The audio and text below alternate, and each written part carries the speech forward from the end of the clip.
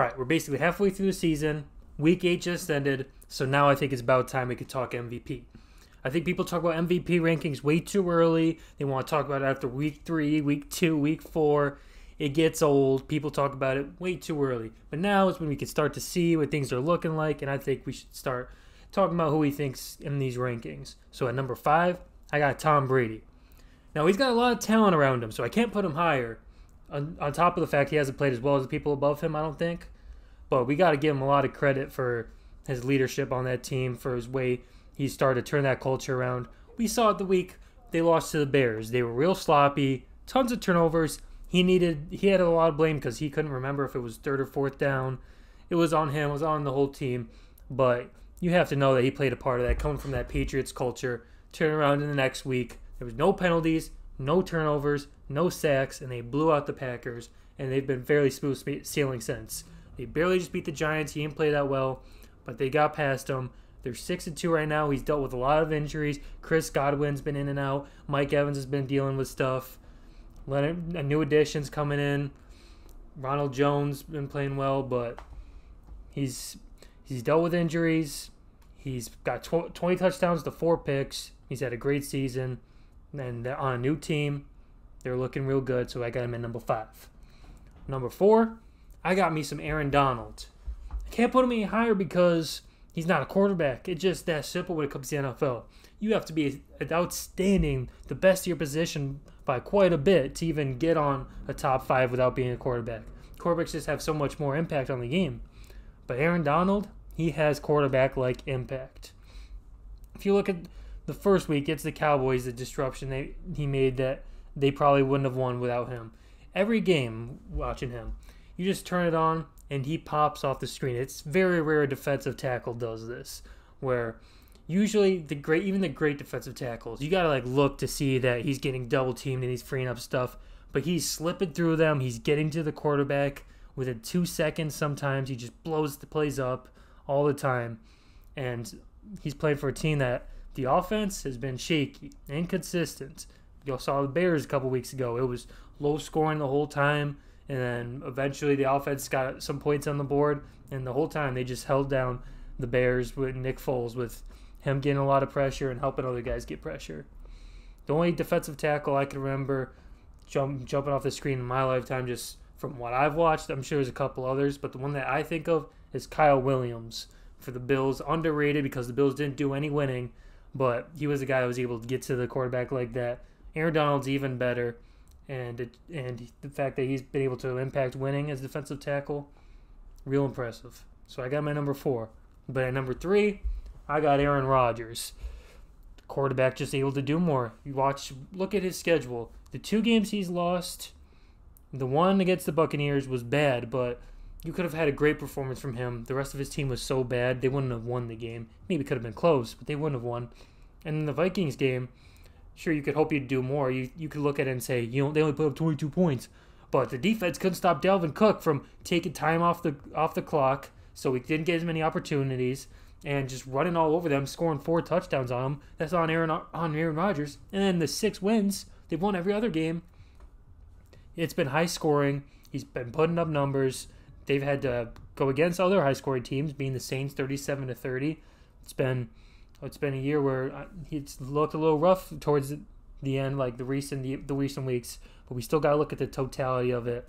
He's the 3rd in the MVP ranking. He's quite a bit below the other 2 I got coming up after, but he's deserving. 20 touchdowns to 2 picks, 113 passer rating. He's having a great year, and got to look at the fact that he only really has one great receiver to throw to as well. Number 2.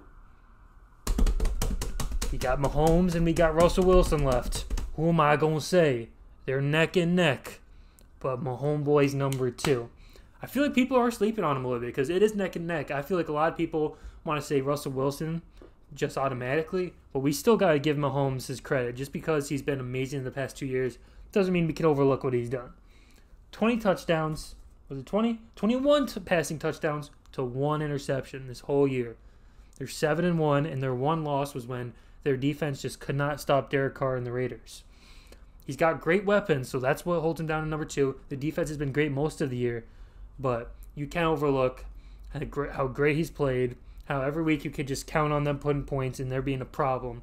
The fact that they're pretty much going to be favored in every game because just how simply he's just going to make the plays happen. Gets outside the pocket, makes great plays all over the field, can make any type of throw. He's had a great year. Can't overlook him as an MVP candidate. He's still within very close reach of Russ. But at number one, it's not a question. It's ridiculousness. Russell Wilson. It's about time he gets himself an MVP. He already should have won.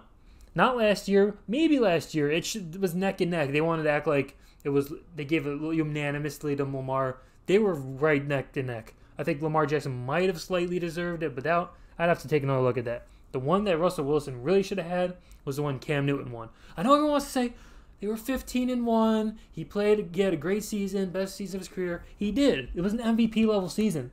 But go back and look at what Russ did. It can't just be the best quarterback on the best team, which is what it is too often. Football is too much of a team sport for that. You've got to look at his impact. In that season, Russell Wilson, his team wouldn't have gone as far as it did if it wasn't for him playing great. The second half of that season, he played like he has the first half of the season, which is why he's now number one in my MVP rankings. Hasn't received one MVP vote because he's not part of the storylines that they have for the whole season. You know, when a team starts winning, they just want to give it to the quarterback or sometimes the more flashy guy, you know, the Cam Newton, the Lamar Jackson, got a little more pizzazz to them. But Russell Wilson, this year alone, Seahawks are 7-1. The one loss, it was on him. He didn't play nearly as well. He made too many mistakes.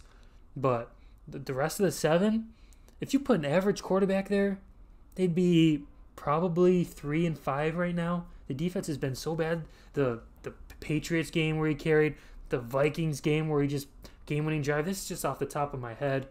There's a couple others that you could say, but those two, like, automatically no chance without Russell Wilson. And you can't say the same for Patrick Mahomes. Patrick Mahomes, they'd probably be like they're 7-1, so they'd probably be like 5-3, 4-4. Russell Wilson, they would maybe have 3 wins without him. They wouldn't have even beat the Falcons week 1 most likely. They might be like 2-6. How bad they are without Russ, or 2-5. They're 6-1. They're not 7-1. My fault. I messed up with the bye weeks. But regardless, his impact on the Seahawks, the fact that defense hasn't been good this whole season, they're getting better.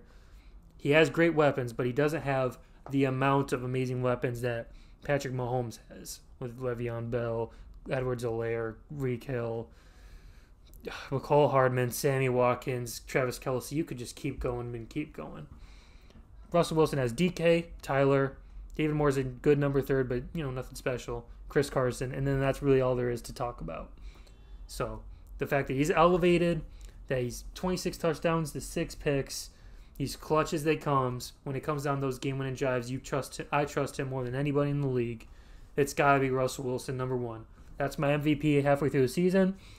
Other guys are still within distance. It's really a Mahomes-Wilson race right now.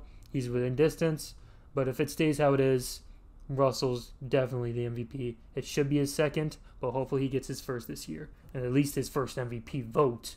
Come on. But if you made it this far, like, subscribe if you haven't, and drop a comment. Let me know what you think.